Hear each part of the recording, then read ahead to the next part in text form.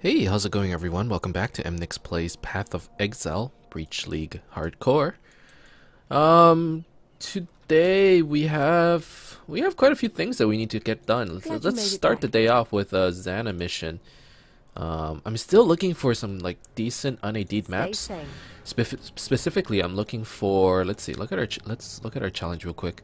I believe I'm looking for tier 3 un-AD'd and tier 6 onwards.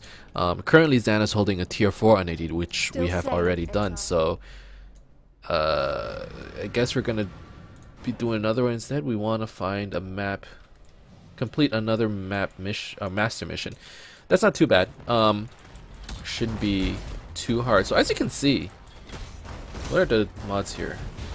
Totems, skeletons. It is a pretty easy map, but if you notice, we're like one-shotting things, or for the most part we are.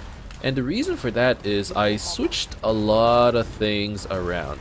One of our users, or one of our I guess viewers, commented and pointed out to me that since I'm using point blank, it means I can really take advantage of the Chinsol bow. So that's the bow I'm using right now instead of Lion Eyes Glare. So basically what the Chinsol does is that it does 100% more bow damage at close range. And close range is basically the same range as point blank. So point blank is 50% more damage at the start of their movement. So basically with Chinsol, we basically have 150% point blank. Only when, you know, we're close by, but since we're using this gem anyways, we're gonna try to be as close by as possible, and we're dropping the totems really close by to enemies anyways. Now, by doing this, essentially we've increased our damage enough so that I don't feel too bad about monsters that are further away not dying as quickly. We can just drop the totem in front of them.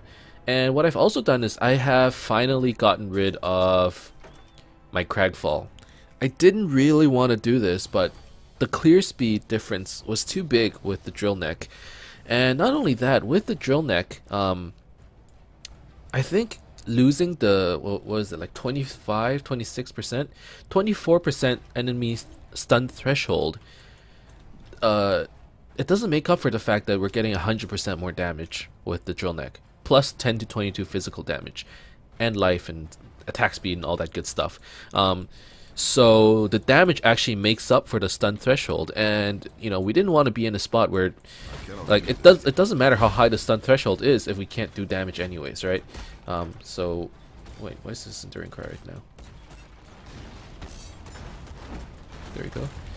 So now that we have enough damage, for the most part, when we basically just kill white mobs. And then it's only when we fight the yellow mobs and the bosses that we actually, you know, have a chance of stunning, which is basically how I wanted to go anyways. When we fight a boss, we have to make sure that we at least pop a flask so we can trigger Doriani's invitation. And then with that, we'll be sitting at around 96%, I believe, stun threshold reduction. 96% isn't that bad. I mean, it's no 114, which is what we had before. Or no, 96 plus 24, we had 130? We had quite a bit, wow. 120. We had 120 before, but now we're sitting at 96. Now, it is a little low, but because we got so much damage now, together with, you know, with point blank and Chinsol and everything, that I'm actually feeling pretty good about the whole thing in general. Like as you can see, we're just really taking down bosses, and or yellow mobs at least. You know, they're pretty much getting one or two shotted by our siege ballistas, which is, you know, really good.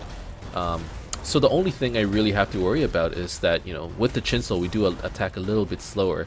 So, you know, maybe we need to try and get some attack speed back. I mean, there are a few ways to do that. Picking up the drill neck did help since it gave us 8% more attack speed, or increased attack speed, but there are other ways as well. So what I've also done is I've totally specced out of crit chance. Not totally, I guess, since these damage nodes also have crit chance, but these melee crit chance or bow crit chance that we had originally, I specced out of it. Instead, since we don't have Lion Eyes Glare anymore, I picked up Resolute Techniques, which would give us basically 100% accuracy. However, we cannot crit anymore. So that's why I had taken out crit chance. And with the points that we had gotten back, which were 4 points, I believe, I took... What did I take? I believe I took a jewel socket. I took a jewel socket that gave me a little bit more attack speed. Give me 13% increased damage. And the idea is I want to replace this rain of splinters, and I want to move it over here. I want to buy another lionized fall and put it over here, and then I can get this cluster for just a little bit more damage. And then once we get this damage, I think we'll be done. I'll probably be looking at this health node, as well as this health cluster right here with the chaos resistance. I did pick up Sentinel. Someone did recommend I do that, and the reason I picked up Sentinel is that I get 10% resistance as well as 24% armor, pretty much evasion and armor, I suppose. And since we have the Formless Inferno, the 10% fire resistance counts as another 10% armor. So basically, this node gave us 34% armor. That's pretty efficient right there for one passive point. So we picked up that as well. So now outside of or in a map with Determination Aura, we have 14,000 armor, which equals to around 56% physical damage reduction. I also equipped a Molten Shell to cast on damage taken. So with the Molten Shell active, we have somewhere around 16,000 armor. That's a pretty good spot to be at. Unfortunately, our leech isn't as good as I'd like it to be. So when we do take, a lot of burst damage, it does take us a while to leech it all back. But overall, it's pretty good, I think. I'm really liking the Formless Inferno for our build. I think it just synergizes so well, especially since we were going for an armor build to begin with. We have a lot of strength. Specifically, we have almost 350 strength.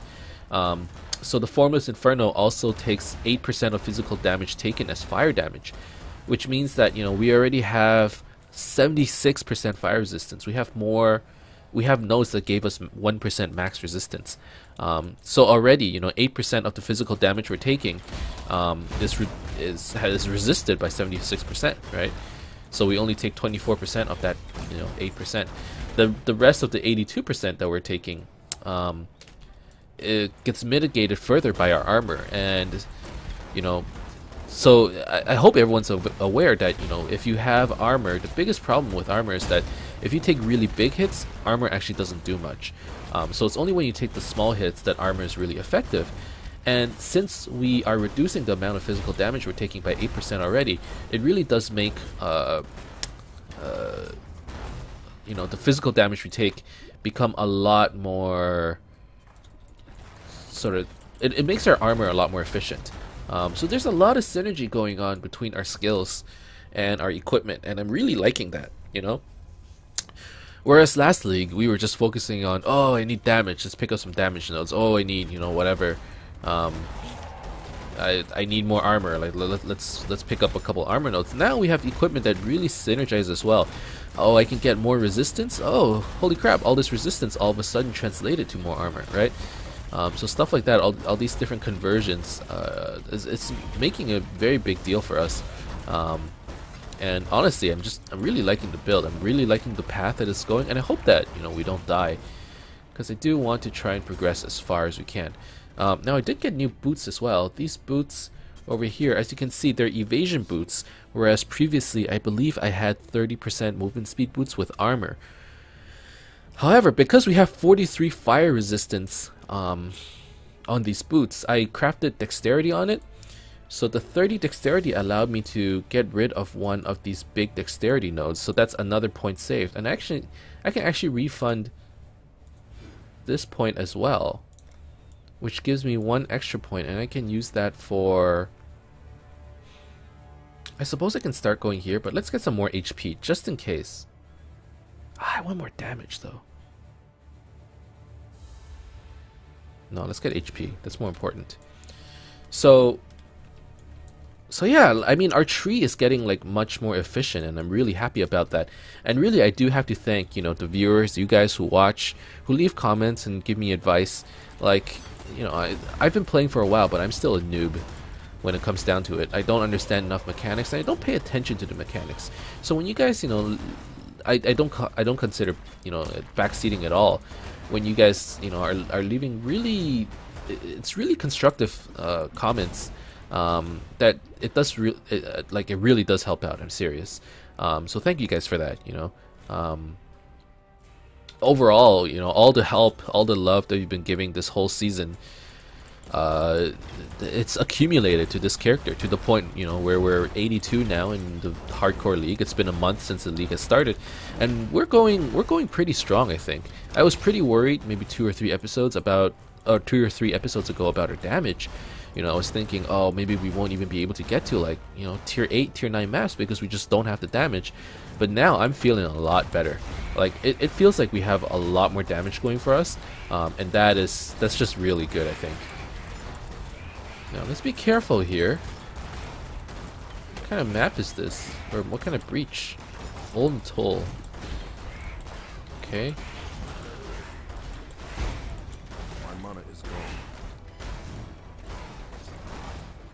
I think we're good. Are there any hands? I remember there were. Here's one. I believe there's another one over here.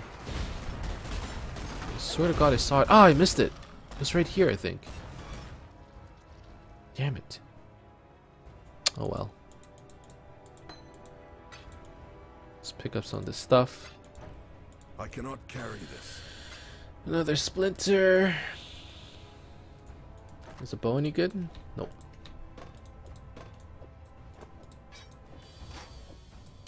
Let's make some space right here. There, that's pretty good. But yeah, we're going strong. I guess that's what I'm trying to get. Like the TLDR is, thank you guys. All your help really, you know, it does help. It's not just, you know, blank words. I am paying attention to what the comments are saying, and they actually make a big difference for our character because there's still so much room for our character to get better. At this point, though, I think this bow is, you know, at its limit. Probably we're not going to be changing bows anytime soon. Chinsel probably is the best decision at this point in time, until we get like a crazy Harbinger bow or something like that. Even then, since we're not going crit anymore and we're going Resolute Technique, is a Harbinger better? I'm not sure. But if you roll a super good rare bow, it does have a lot of damage. The 100% more bow damage at close range is a big deal. And probably the only time where we can't utilize it properly is when we fight bosses which somehow are resistant to stun or have a huge life pool and are running around, you know, avoiding the close range modifier and killing our totems and dodging our attacks, stuff like that. But we probably won't be there for, you know, at least another 20 episodes. So that's at least a month. We'll be good for at least another month. Speaking of, you know, the time frames and stuff, I was thinking, you know, if we want to get anywhere even close to completing our challenges, an episode a day might not be enough. I'm thinking maybe we have to force ourselves to try and play at least 2 episodes a day. Now, to some people that might not seem like much, but to me that is a lot more time. You know, I've been, you know, once you get older, you know, there are a lot more responsibilities that you have to take care of. Things get a lot more busy. So hopefully I'll have time to do 2 episodes a day, and I'm definitely gonna try my darndest. But you never know, right? You never know. But for now, I think starting on Monday next week, we'll be going back to our old 2 episodes a day schedule. That way we can do a lot more maps, get a lot more progress done, and that way we can dedicate one day or 1 episode to doing a Xana map plus a couple other maps, and then the next episode will be dedicated to just pure, you know, map challenges and stuff like that. So that's the goal, basically for this weekend and for the next couple days. Try and build up enough of a backlog so that we can, you know, just get more stuff done, and you know, try to get a 6-link or something like that. This bow, the only thing that we can do to it now is try and 6-link it. That's the only thing we're going for. The gloves, the boots, probably can take another upgrade. The rings are kinda okay, but at the same time they need help as well. Basically all of our jewelry is, it's like okay but not the greatest, you know. Like this amulet, we could definitely have a better implicit modifier. Spell damage, we don't need that. Attributes, yes, we do need that. And the elemental resistances are nice, some life, some damage. It has most of the stuff that we need, but we can definitely optimize all this stuff. So maybe we can go go back on the market and start looking for new items that, you know, maybe we can trade up for. That's probably how we're gonna play it. Or we just, you know, hold out until our build starts feeling really weak, and then that's when we start buying things and hope that, you know, in between that time we find some decent items. That's also a way to go if we want to play the more self-found route. And maybe that's what I'm gonna do. You know, I'm a little lazy. I don't actually want to go out to the market and be forced to buy stuff. Not that it's a bad thing or anything, it's just it takes time that apparently those 5 minutes I'm too lazy to spend, and yet I'm okay with, you know, spending 30 minutes testing out this Chinsel build. Whatever. So as you can see, we're still taking quite a bit of big hit. Like when we take big hits, they still do a lot of damage.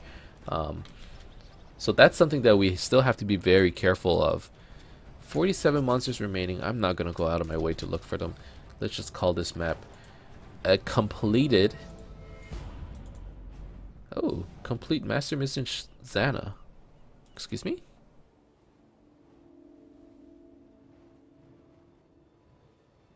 Master missions. That's a challenge, right? Oh, 6 out of 5. So we've done all of these already. Okay, Learn anything new? we're good. Does she have any new unID'd maps? Tier 6 is fine. I'll buy the tier 6 unID'd. Okay, let's deposit some of these maps. We have a tier 4 Phantasma. I don't think we've done that before, so we can save that. We have a tier 3 channel, and we have a tier 6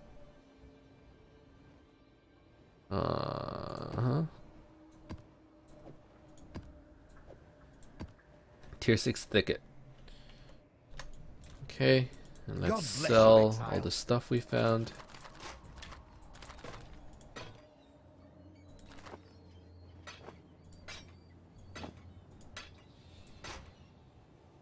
So yeah, I guess the next focus is really 6-linking the Chinsel, and then just upgrading everything else. I really wanted to get a brass dome, but I don't think that's going to happen anytime soon. Looking at our chest armor, it's actually pretty okay. Like, I'm pretty happy with how it is. Overall, most of our gear, I'm pretty happy with how it is. These gauntlets, you know, aren't that good. Same with, like, you know, the boots and the amulet. The helmet can't be changed, quiver can't be changed, weapon can't be changed. So the top 3 slots here, you know, are locked in probably for a long time, at least until the foreseeable future. But everything else, you know, it's up in the air, like the George Clooney movie. So if we find something better, we'll definitely go and replace it. What's the time? It's currently 18 minutes, so I have time for one more map. I can do this Acid Lakes. Elemental Equilibrium. Monsters can avoid poison, blind, and bleed. That's okay.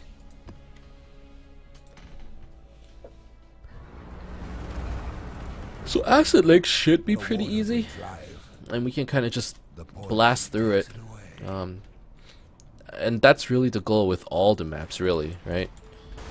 Now, I've seen some Reddit threads where people were like, you know what, I've been like really efficient with my Atlas. I've been running just strands and reefs and whatnots, and that's the way to go when it comes to optimizing the Atlas. And I concur.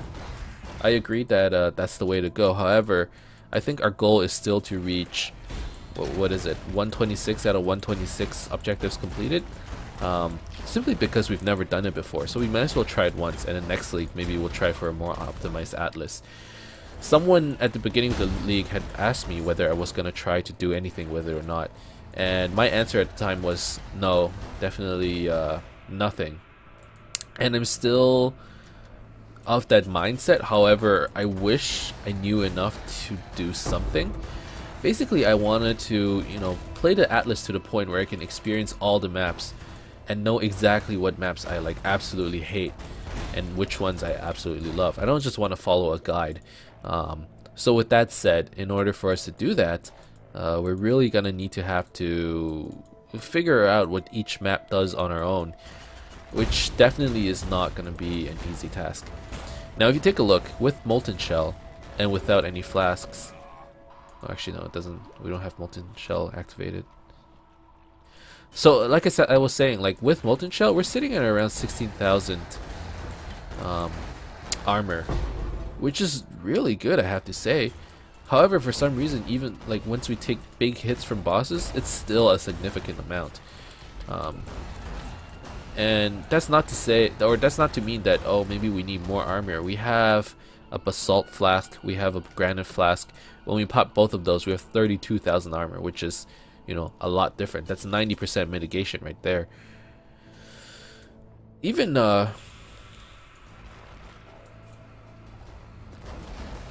basalt flask adds 20% additional, huh?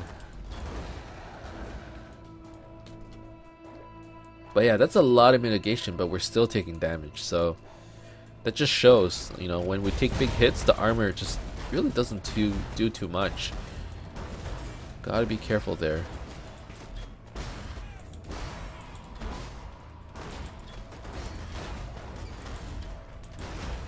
But it seems we're okay. And we're blasting through relatively quickly. I wouldn't say this is the quickest. I think we were doing a Xana map the other day that was, you know, a little bit faster than this. But it's not a bad spot to be at, I have to admit. Really liking how this new build is going. Sure, the monsters that are further away, we have a lot more trouble killing. However, the things that are close, due to the fact that we're summoning totems close by, are clearing very quickly, and that's exactly what we want. So I mean, in a way, we've increased our clear speed, we've increased our overall DPS, and unless you are a yellow or a boss, you're probably not gonna get stunned. Instead, you'll just die really quick, and I'm perfectly okay with that. They're still getting stunned actually, when you look at it very closely. But I have to make sure to pop my flask every time. There's no point in stunning them when they're just gonna die in 2 or 3 hits anyways, right? I guess that's the mentality. What's the point of giving you all these status effects if you're just gonna die before, you know, it even adds up? Like, I can't perma-stun anything, but there's no need to perma-stun anything, because by the time they get into like that perma-stun loop, they're probably dead already.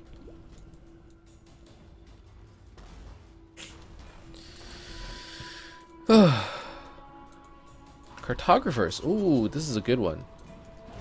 That's actually a really good strong box.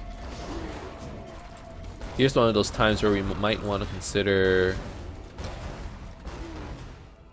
Oh, actually, if you use... Oh, it's only on a ring, shield, or amulet. I want to use the alchemy on this thing. Let's go back and sell. Need a map? And then we can go pick up a couple orbs.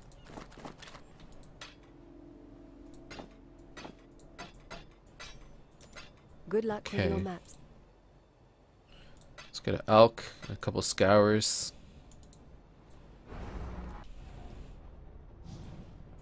Let's try alching it.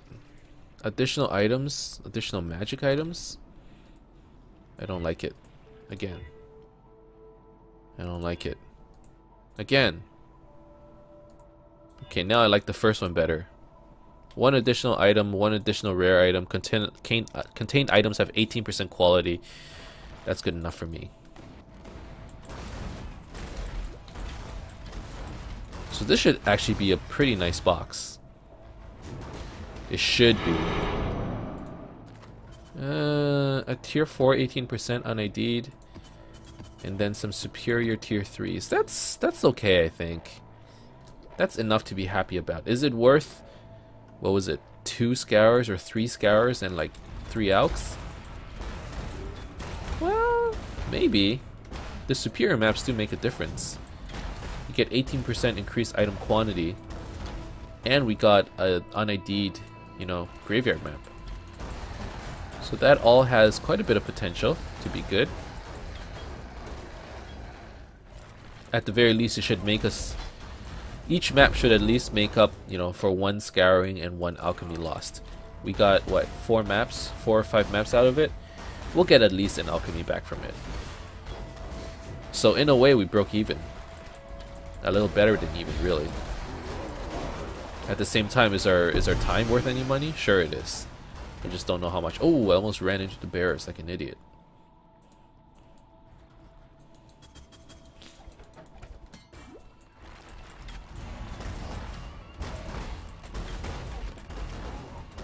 Okay. Let's just continue, you know, with our wave clearing ways. Looks like this is a dead end. Or not a dead end, but the area looks to be widening.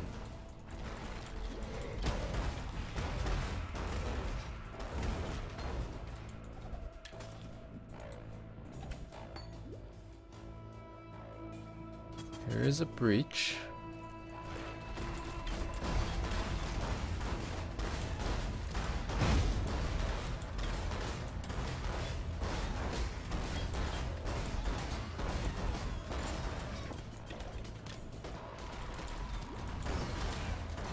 Okay.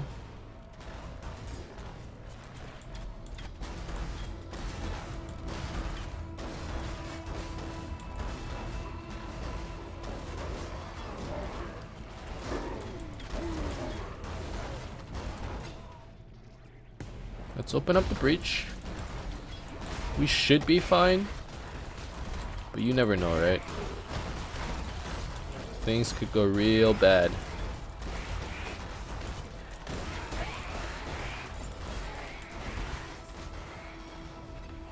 Are there any hands around? Here's one.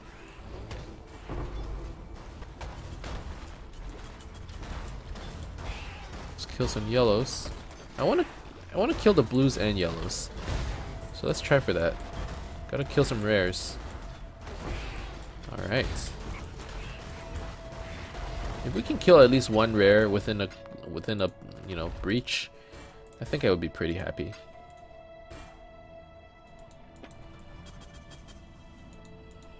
We got some splinters too. So that's all really good.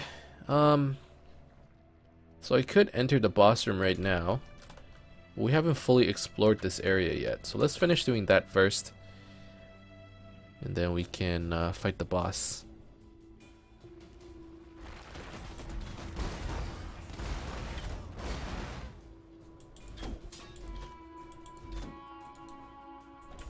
Okay.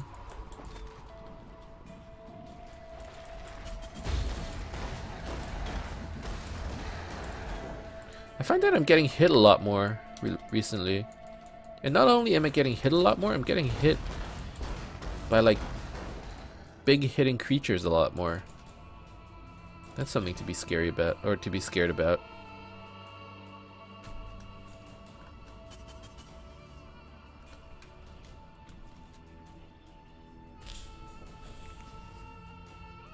Like each hit always chunks me for like 1/3 of my HP. That's not cool, man. Okay, here's the boss. Or soon will be the boss.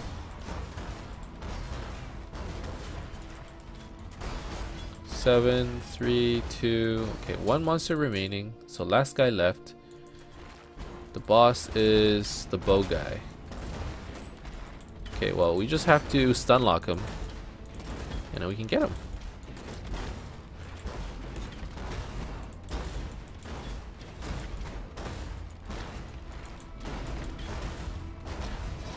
Alright, that was easy. I cannot carry this. So yeah, like stun build still works, even if we're not exactly stunning. we're kind of stunning. Only when we do enough damage. Okay. Let's take this back to base. So now we've completed Acid Lakes. Minimosa wants a rapid decay.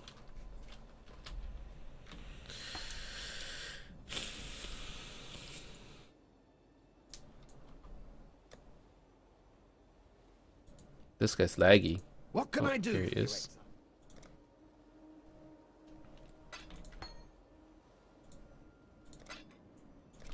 Thank you, Soon. Alright, let's finish by selling all of the stuff we found.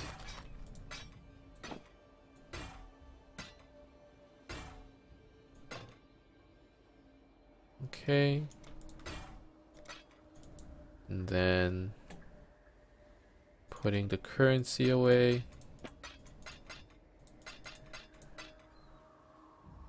Putting some cards away. And then maps. We have a bunch of tier 1s.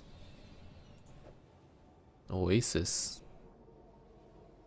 Oasis is here. Crystal Ore. Marshes. And then Graveyard.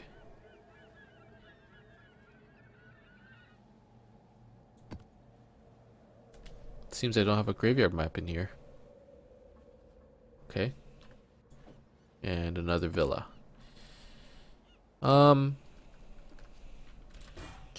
Overall, not too bad of a day. Still getting used to, you know, basically a new build for us. Since we're playing it differently. Instead of Lion Ice Glare, we're using Chinzel. But yeah, still getting used to that. We're now sitting at 21 bonus objectives. So the objective we've created earlier this week of having 20 objectives by the end of the week is completed at this point. We're doing one a day, so maybe next week let's sort of push for 30 objectives completed by next week. And which means, you know, we'll have to do at least 2 maps every day to catch up. Or maybe 2 maps in 2 of the days that I'll be playing. We're getting there, you know. We're starting to complete all the tier 4s. How many tier 4s are left? 1 tier 4 map. Oh, there's a tier 5. 1 tier 4 map. 2 tier 4s. There's like 2 or 3 tier excuse me, 2 or 3 tier 4s left that we have to work on. But once we're done with that, you know, it's on to the tier 5. So we're slowly progressing in terms of the map pool. So I'm pretty happy with that. What can I do for you? Our masters, you know, Haku's level 7, Elrion's gonna be level 7 soon. Varichi, you know, he's chugging along, he'll make it there. So overall, pretty happy with the character. Hopefully we'll get enough challenges to do Uber Isaro soon enough as well. But there's still a lot of stuff coming down the pipeline, and let's just not die. Anyways, that's the end of this episode. Thank you guys very much for watching. I hope you enjoyed this video. If you did, as always, you can leave a like and subscribe to my channel for more updates in the future. Otherwise, keep in touch, guys, and I'll see you guys next time. Soon.